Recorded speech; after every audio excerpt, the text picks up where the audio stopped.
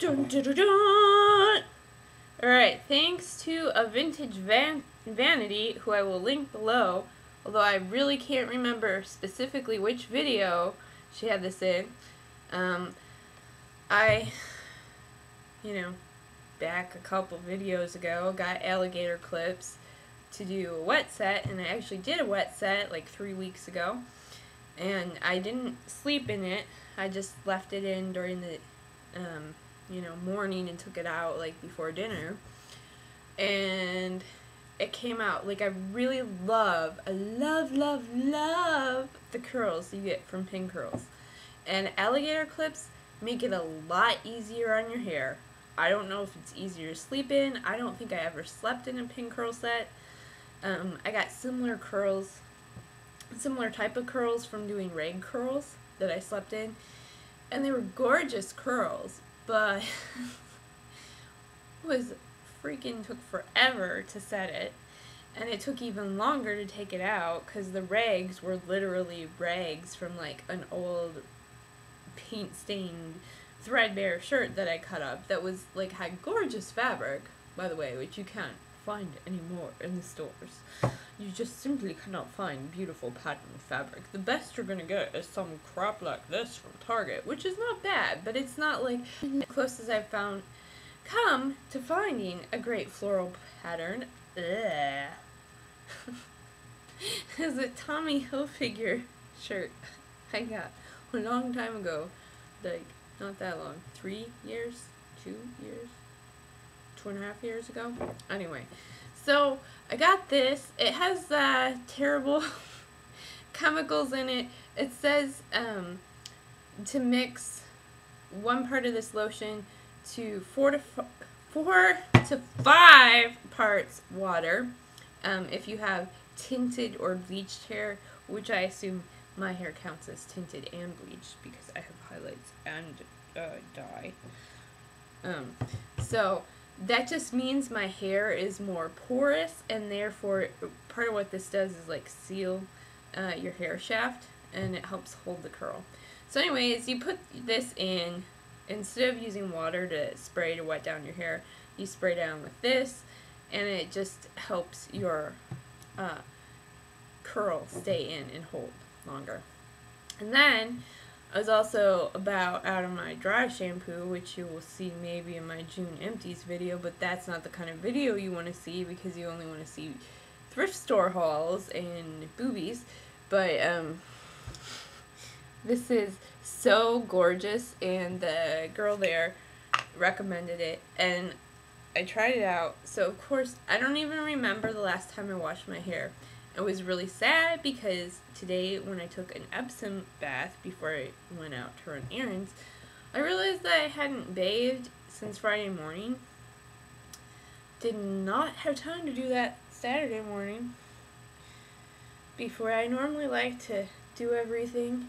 If I had tried to wash my hair Saturday morning at 5 in the morning and tried to braid it while it was still wet and I had to leave the house at 6:45, holy moly, that would have been ouchie, ouchie. So I didn't wash my hair, I just braided it up, and I have no idea.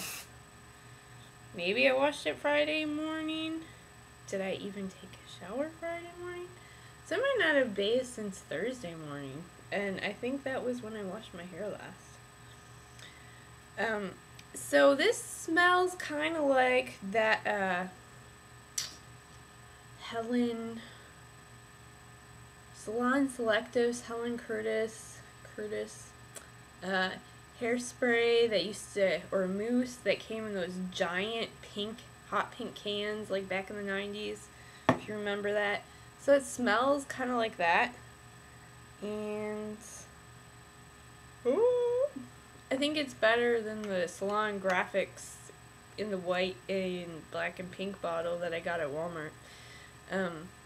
So dry shampoo is your savior, especially if you want to do any braiding or vintage hairstyles. You must not try this on clean hair. Clean hair is tangly. Clean hair has been stripped of its natural oils and will no longer be stylable. And so I'm much more of a fan of augmenting your natural hair oil than stripping it clean and drying it out and then putting some product in it. But that being said, I have very oily hair, and yeah, I need some dry shampoo to make that shit not look like tar slick.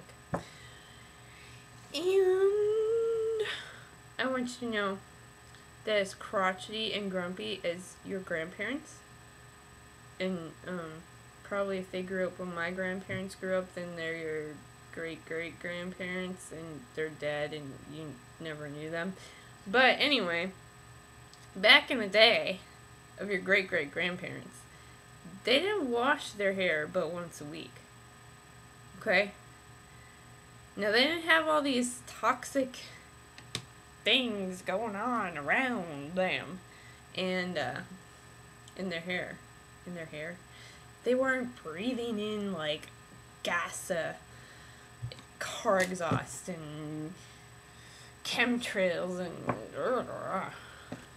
so really, if they just brushed their hair, you know, it distributed the oil throughout their hair, and it made it nice and easy to braid and put up in chignon and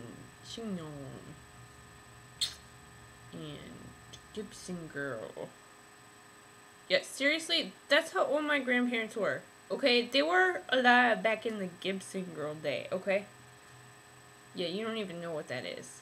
Alright, so we're gonna have to split this into numerous videos, because it's not gonna happen as one big video.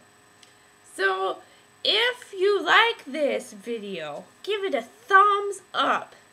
If you want to hear more singing, then please comment below that you like the little singing, because I don't get to do that enough. I don't have a kitty, no kitty, and my boyfriend doesn't like the singing, this little singing. He thinks that I think he's a kindergartner when I do that.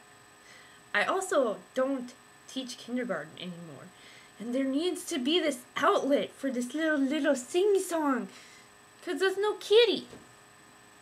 No kitty. And so, if you like thrift store and vintage hauls, comment below. If you like rambling product reviews that make no sense, comment below. If you like whiny vlog, crotchety old people, like how do you live in this reality vlogs, comment below.